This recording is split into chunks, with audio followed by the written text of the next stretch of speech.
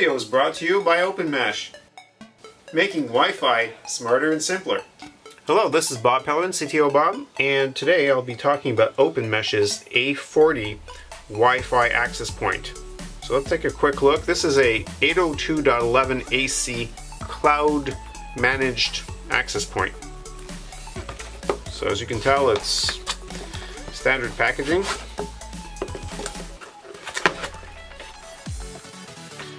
Small booklet that explains to you how to set it up, how to put the screws in and so forth. You're going to hang it up. There's the unit. And the mounting bracket. And in the back of it, you're going to find a few other accessories such as these mounting brackets, as well as very small Ethernet cable.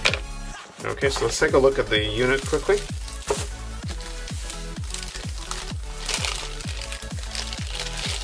As you can tell, the unit is pretty easy to work with. Alright, so let's take a quick look on how this connects. And again, this is powered by Power over Ethernet. So inside of here we've got two Ethernet connections. And the way that it gets its power is through, as you may have seen in my last video, a Power over Ethernet injector.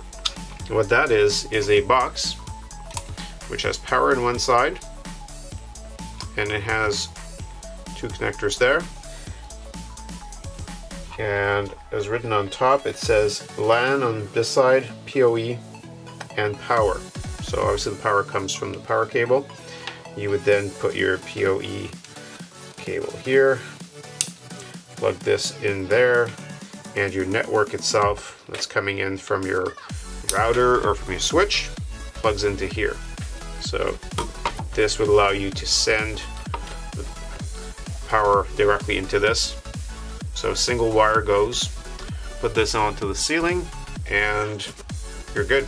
Now the A40 has 4 antennas, so it'll give you between 300 and 867 megabits per second.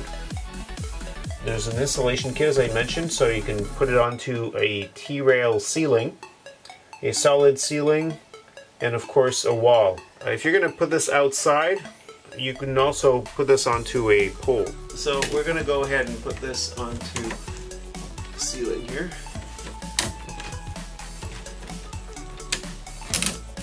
Like this. There we go. And then all we have to do is to put this in here, put that into there, and slide it, and ta-da! That's all there is to it. Make sure the wire is in the right place. Close the ceiling, and there you go. So let's go ahead and take a look at the OpenMesh cloud interface. So you got to go to Resources right from their web page, and go to Web Login with the Cloud Tracks, and simply put in your username here, and password. Here we go. And so what you're going to see here is we set this up yesterday, so we have some data to show you. And really, from the access point of view, so right now we've got one set up, which is the one from the A60 video. And what we've done is we called it Media Room. You can click on it and see some more information here. So you're going to see some local information, our MAC address, and so forth. There's no floor plan defined in this case. And in the network overview, as you may have seen briefly, you're going to see a lot of information down here. You got devices, you have where what our clients are and so forth, so you'll be able to see who's using what.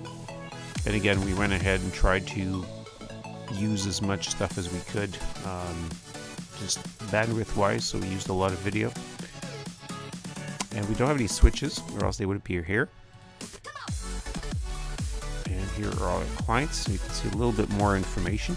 Now it should be noted, we actually did it on purpose to go and use the second port off the Wi-Fi and fed it directly back into an Android device just to see how well that would work, and that worked wonderfully. One of the interesting features is you can set up what they call vouchers. That'll allow you to create a landing page which you can customize, and you could actually charge individuals to use your Wi-Fi. So if you're in an environment, for example a hotel or something like that, you can go ahead and create vouchers here, and you could say, okay, well, they're valid from certain hours to certain hours and so forth, and you can go ahead and then charge.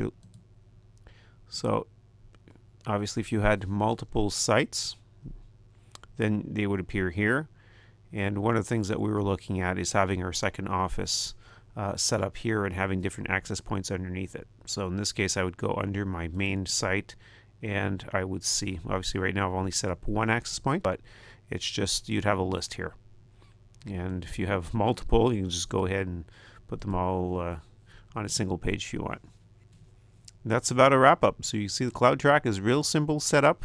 So you should be able to set all this up fairly quickly.